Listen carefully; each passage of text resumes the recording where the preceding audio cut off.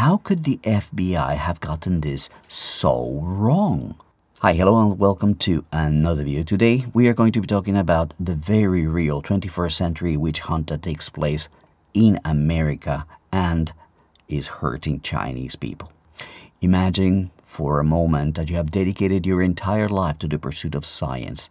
You've relocated your life and your wife to another country in order to pursue your dream of being one of the leading academics in your field, and then you find yourself terminated from your position, accused of espionage, charged with 10 felony counts, prosecuted by the country that you called home until just a few weeks ago and thought had made you welcome, impoverished by legal fees, as well as being fired from your job.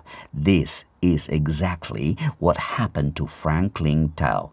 But he wasn't alone. He was only the most high-profile case than more than 20 Chinese academics who were picked up and charged during the Trump era's China initiative. Let us be clear about something. Whatever we might have seen or heard or read in Western media, not one of them was accused, charged, or ever convicted of spying. This wasn't a case of a spying. This had nothing to do at all with national security. It wasn't even about intellectual property theft.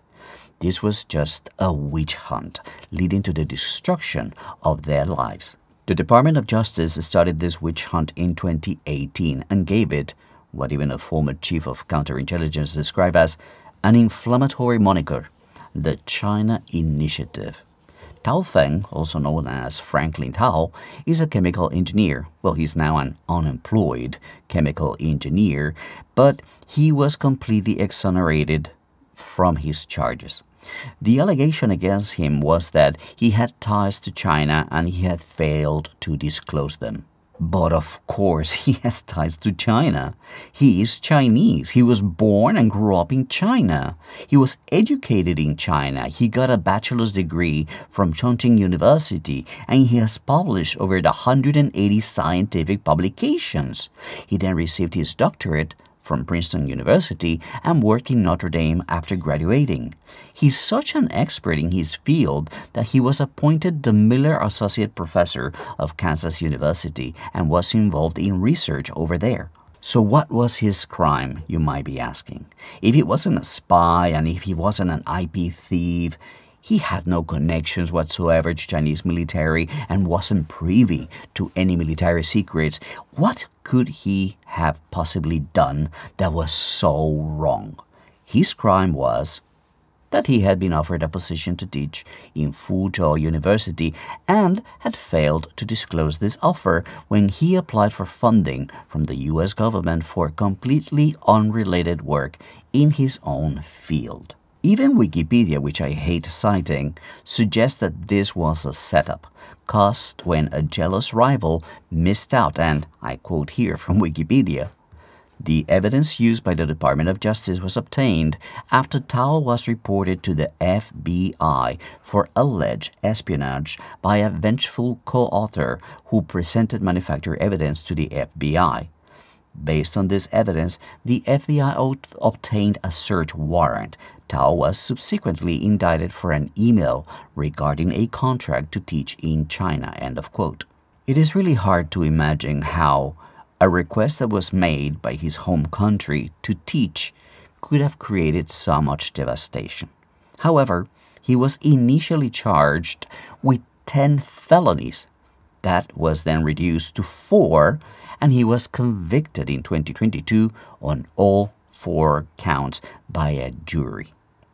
After that, on appeal, he was exonerated on 3 of the 4 counts, but his conviction for making a false statement on a form was upheld.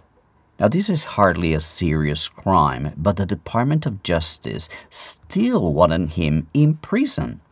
Fortunately for him, the judge disagreed and said that his time had already been served and that was enough.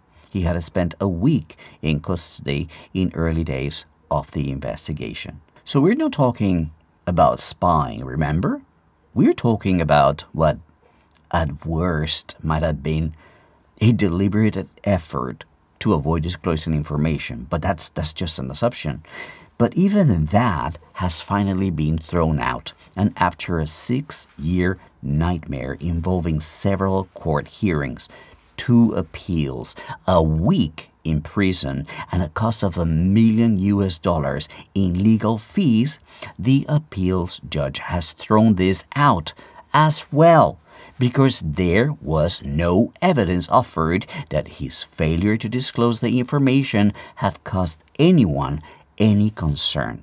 In fact, he had received an email offering him some work in China. He had not accepted the work. He had not been paid for the work. He had not received any interim payment, nor had he received, let alone signed, a contract or anything to say that he would do the work.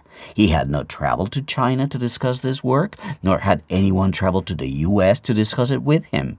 In fact, he was charged, convicted, and spent time in prison simply because he was Chinese and because someone in China had sent him an email. It's that bad.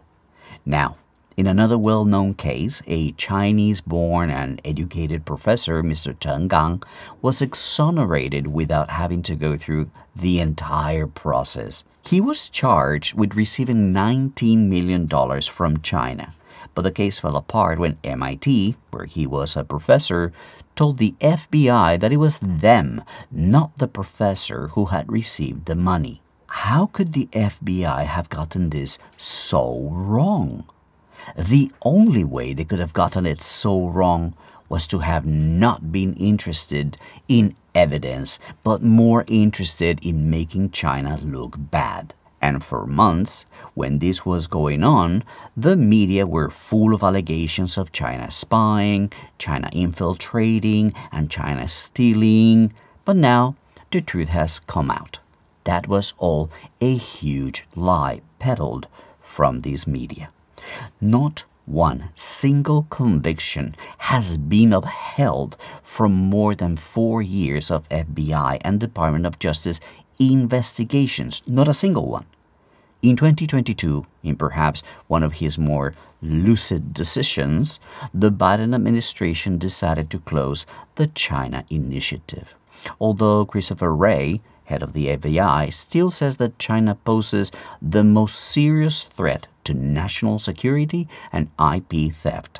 His entire FBI, assisted by the Department of Justice, have yet to gather enough evidence for a single conviction that an appeal judge will uphold. So next time someone tells you that China is guilty of IP theft, ask them to point you to a single court case where this allegation was turned into a conviction. They won't find that. Until they can do so, China is innocent and no one is proving them guilty. Alright friends, that is all the time we have for today. Thank you so much for watching this video, and as always, if you liked it, give it a thumbs up, and if you like the content on my channel, consider subscribing. Make sure to leave a comment, make sure to give it a share, and if you want to support the work that I do, make sure to hit the link in the description down below to buy me a cup of coffee or use the QR code on the screen. And until I see you again, take it easy and bye for now. Oh, and remember, I now have a Spanish channel where I cover the exact same topics and a few more. So if you're more comfortable in Spanish, make sure to go there and check it out. Fermove en español. China para ti. Alright guys, that's it for today. See you next time.